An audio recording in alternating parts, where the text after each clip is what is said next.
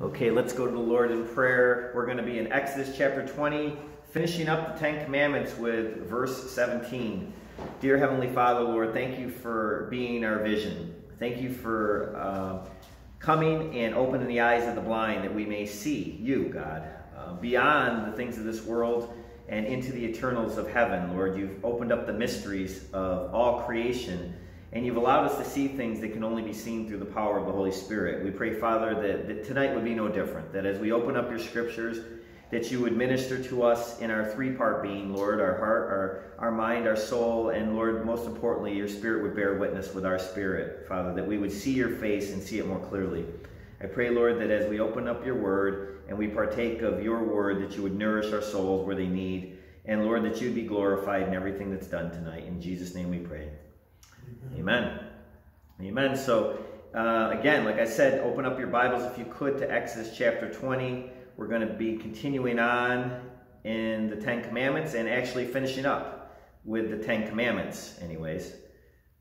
So, verse 17 of Exodus chapter 20 says, Thou shalt not covet thy neighbor's house, thou shalt not covet thy neighbor's wife, nor his manservants, nor his maidservants, nor his ox, nor his donkey, nor anything that is thy neighbor's. And I love how it recaps with not anything. We should not covet. It starts with thou shalt not covet, and then it lists a bunch of things, but then it says anything. But it goes into specific ones that tends to be a troubling or a stumbling block for many people. And so we look at that word covet, and it's throughout the scriptures. It's, I think, 28 times in the scriptures in 27 different verses, used differently. But it's this is one of the Ten Commandments that starts to go to the heart, if you will, of things, where a lot of these are outwardly able to be seen. We know the first four are obviously about things as far as worshiping God and honoring God, and then and fulfilling the commandment to love the Lord thy God with all thy heart, mind, soul, and strength. And then the next six go on to those things that are about our neighbors.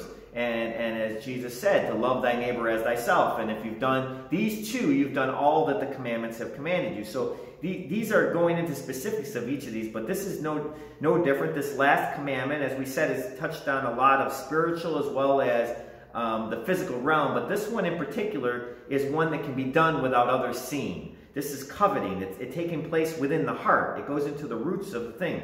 Other sins usually can be seen if you're stealing or lying or committing adultery or these other sins that were mentioned. But this one can be done in the heart, and people can fool you, and you may not know what's happening, but you can know, and God knows for sure, for certain. The first Hebrew word that's used for this throughout the scriptures is Hamid, H-A-M-A-D. It's pronounced Hamid. And it's to mean delight in or to take pleasure in something, or to lust or to covet after, meaning to seek after what its appearance is. You've seen it and you want it. And we know that the first time that this takes place in a negative connotation in the Bible, it's the second time it takes place in the Bible, is in Genesis chapter 3, verse 6. And when the woman saw that the tree was good for food, and it was pleasant, or covetousness, to the eyes, and the tree to be desired or coveted, wanted, lusted after, to make one wise, she took of the fruit thereof, and did eat, and gave also to her husband with her, and did eat. Again, this was going directly against God's commandment.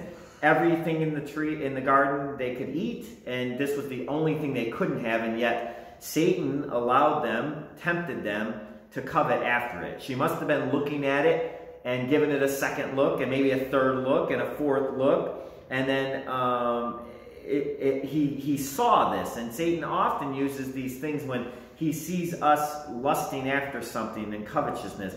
It'll start to manifest itself, and it comes with the eyes of what you're looking upon.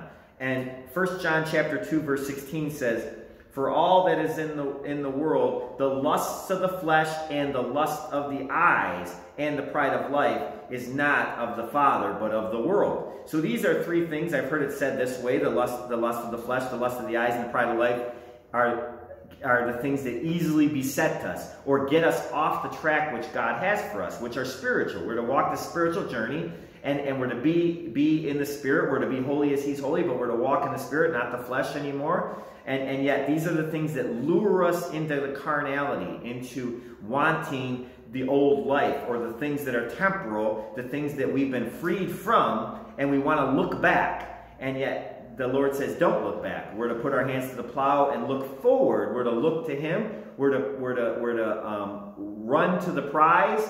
We're to seek God's face every moment in all things. We're to live eternally and eternally minded, to walk in hope, to walk in the assurance that we have of the world that is to come, the kingdom that is to come, who we will be, who we are in Christ, we take by faith. And yet, what happens? We want to look with the eyes.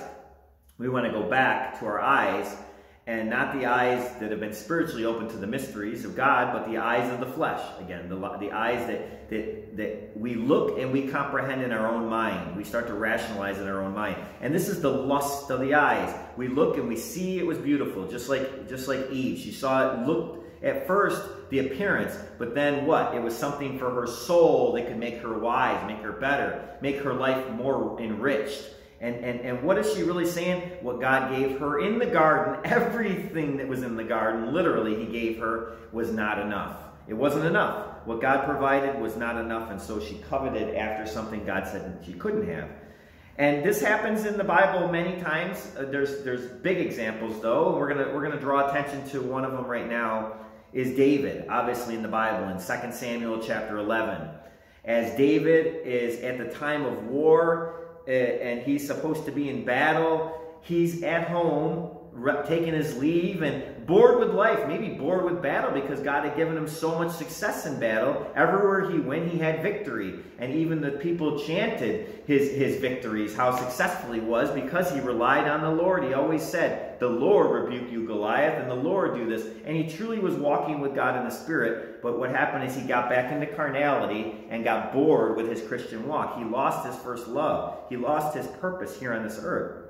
It says in verse 1 of 2 Samuel chapter 11, and it came to pass, after the year was expired, the time when kings go forth to battle, that David sent Joab, his servants, with him, and all of Israel, and they destroyed the children of Ammon and besieged Rabbah. But David tarried still in Jerusalem. So he didn't go with his men. He wasn't in the battle. And this is when lust can really start to, and covetousness can really start to take hold of us. If we're not busy about God's business, we'll be busy about the world's business and want what the world has. And so he's sitting there at home, not in battle where he should be. And it says that it came to pass in evening tide that David arose far off his bed and walked upon the roof of his house, and far from the roof he saw, or he looked upon something he shouldn't. His eyes gleaned a woman washing herself, and the woman was very beautiful to look upon. His eyes were starting to lust already. He wanted what he didn't have. David sent and inquired of the woman, and one said, is not this Bathsheba, the daughter of Elam, the wife of Uriah the Hittite? And David sent messenger and took her and came in unto him and lay with her, for she was purified from her uncleanness, and she returned unto her house. What that's saying is she was no longer in her menstrual cycle. She was primed for pregnancy. She was ready to have a baby. And he took her in this optimal moment. This fruit, if you will, this forbidden fruit was beautiful to the eye, but it was also primed to prosper. And it says in verse 5 that the woman conceived and sent and told David and said, I am with child. And David sent Joab, saying, send me Uriah the Hittite. And Joab sent Uriah to David. Now we know the rest of this story. We won't go into detail to this. Obviously he took his general, this Uriah, this man, this faithful man, tried to cover up his sin, which had come from covetousness, coveting his own general's wife and taking her for his own, and obviously ultimately kills. So this is a root, this is a heart that started with a lust or a covetousness, and in this root began murder and many other sins of the commandments that he violated, adultery, and so many other things. Another example in the Bible of this covetousness is in Joshua chapter 7, verse 21. It talks about Achan, and they just had battles, and they were wondering why they went, they spied out the land, and one of the lands that they were supposed to take was AI, not artificial intelligence, but it was called AI. and it was men that did not appear to be strong whatsoever. They spied out the land, and they said, you don't need to send all the soldiers, just send 36 people, and they'll take it over. And sure enough, they did, and they got destroyed. And so Joshua didn't understand this because he was sent into the promised land. Remember, him and Caleb had taken a jawbone and killed 10,000 men. They easily were having victory. So somehow something happened where things weren't going the way that they should have if God was for them. So in verse 21 of chapter 7, Joshua, it says, And Achan answered Joshua and said, Indeed, I have sinned against the Lord of Israel, and thus I have done. And when I saw among the spoils of the goodlies of Babylonish garments 200 shekels of silver and wedge of gold and 50 shekels of weight, I coveted them. I wanted them. I needed them. Even though their country had been prosperous, they're destroying the Ammonites, they're destroying all these different nations.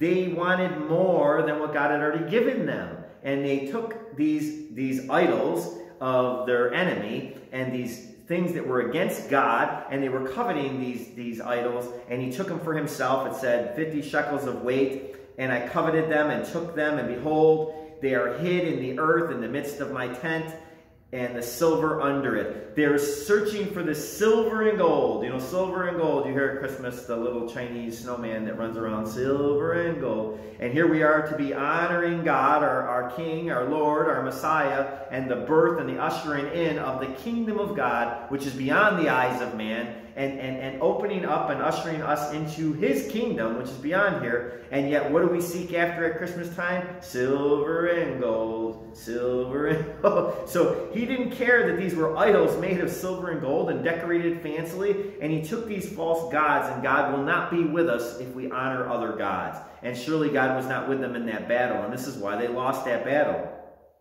We know later on in the scriptures, obviously even more so, Israel, even though God is fighting for them and doing everything for them, he's the unseen God who's doing the seeable miracles, that the whole world is trembling before Israel. And they're giving them victory after victory, but yet Israel, in having these false gods and these nations with false kings all around them, even though the King of Kings, the Lord of Lords, was giving them victory over them, they coveted the kings of the other nation. They said, we want a king for ourselves. We want a king that we can see with our eyes.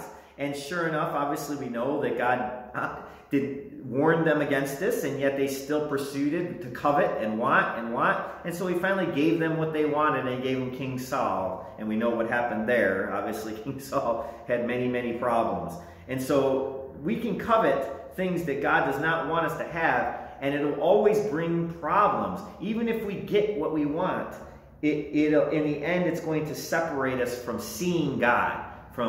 He holds back no good thing from us. There's no need for us to look for the things that others have, to outdo the Joneses, or so to speak. Just because someone has something that's beautiful to us, we should never get to the place where we want or feel we need or obsess about that. I can tell you, my dad brought his Corvette in to church on Sunday, and it's beautiful. I mean, it's got my favorite color, blue. It's got just looking at it, it's an amazing looking car, and I can see where some people would start to lust after these things. And what will happen if I ever went to buy that thing and I lusted? Well, I would not be able to tithe at church. I would not be giving to the things that are eternal. I would certainly be struggling with paying other bills and so many things that would start to own me. Rather than me own it, it would own me.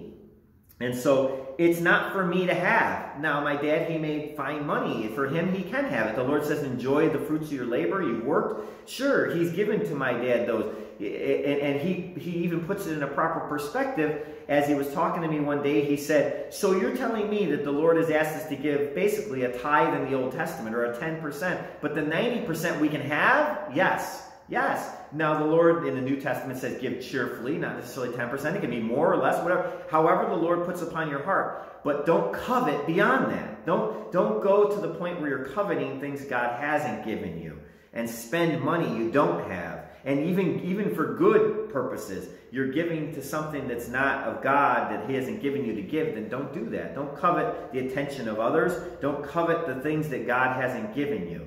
Be satisfied in those things God has given you.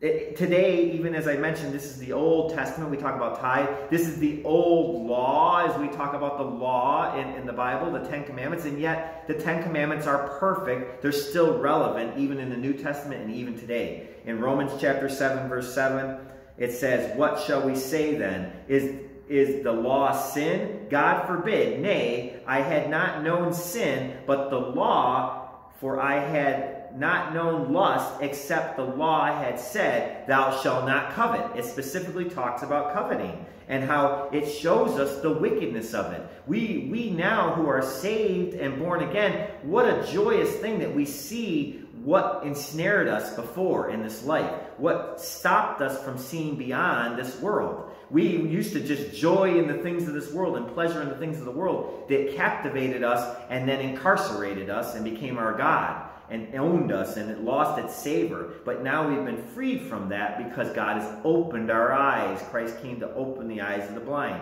and show us what true value is.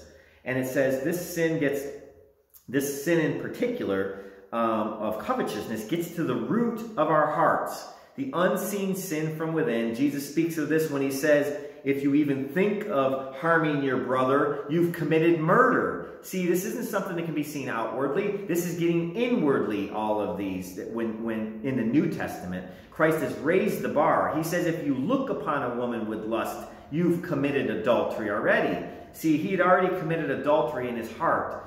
David, when he looked on Bathsheba, and then all he did was that manifest itself as he pursued it in obsession, and then it became realized into actual adultery. But he'd already committed it in his heart through the sin of covetousness. And so the first four we know commandments of the Bible are talk about God and love God alone, and the next 6 are talking about love thy neighbor as thyself.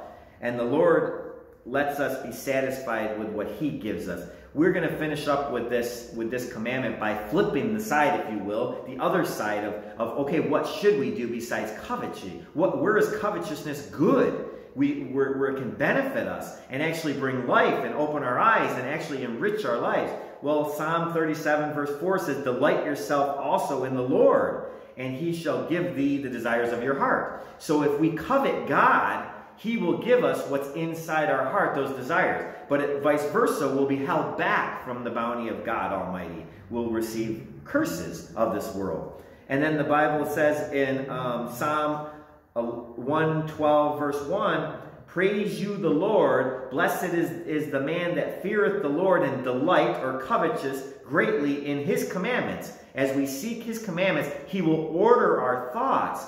We can go crazy thinking all kinds of things and believing all kinds of lies as we're covetousness, and we're looking with our own eyes and listening with our ears and rationalizing with our own thoughts. And the Lord says, lean not on your own understandings, but on every word that comes from God as he's illuminating our lives and brings sobriety and right thinking. If we delight, we'll have joy upon our hearts if we look at his commands as a joyous thing, not as a burden or not as something from the past, but no, something we're no longer condemned by, but it illuminates truth of what has real value. If we start coveting after our neighbor's things, let's put it in its proper perspective of what it really is to them. Let's look at it through the light of the Word of God, and we'll start to see the lie of it. You know, the Bible says even wine can be coveted after, alcohol can be coveted after, and lusted after, but it says it's a mocker, and in the end it's like an adder or a snake that's bit you, and will it not cause you to stumble? Will it not cause you to sin? Will it not come after you? So if we seek the Lord's word and his commandments, and covet them, we'll have truth. We'll have sobriety in our brains. And then 1 Corinthians chapter 14 verse 1 says, follow after charity and desire or covet spiritual gifts, but rather that you may prophesy. So even the gifts can be covetous after. We were just talking about this before church started, the gift of the tongues and these things that may benefit you but don't benefit others. The Lord is even saying the word of God and prophecy of God and the foretelling of him. Let's covet these things. Let's covet the Holy Spirit. Let's be ye continually filled with the Spirit of God and desire that. Let him be our desire above all things. and then we will be satisfied, and we will see things the way we're supposed to in the proper perspective, and we won't receive the snares of the devil. We'll be able to get over that temptation in the garden when he comes and says lies to us. We can quickly repent and see the truth of the matter is, no, I have a lot in God. Let's be thankful in all things that the Lord has given us. He's the giver of every good and perfect gift, and I want what God gives me, and I don't want what he doesn't give me, because he's only going to give me what's beneficial, and he's only going to hold back what's not good for me. It may be good for someone else, it may be good for my neighbor, but it's not good for me, then I don't want it. I want what God gives me. Let's go to the Lord in prayer.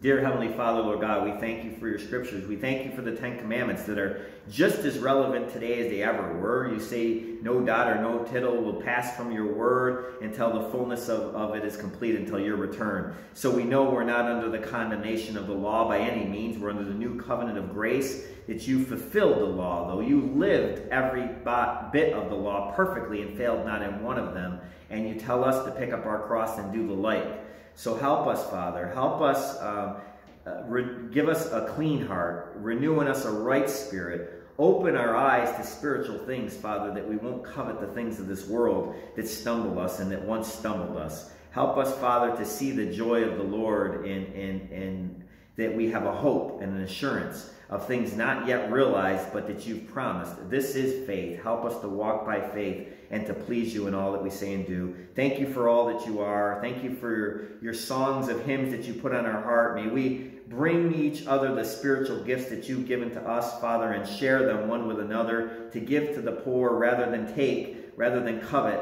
Let's become those that you've called us to be, Lord, the blessers, the peacemakers, the ones that are satisfied in you alone. In Jesus' name we pray. Amen. Amen.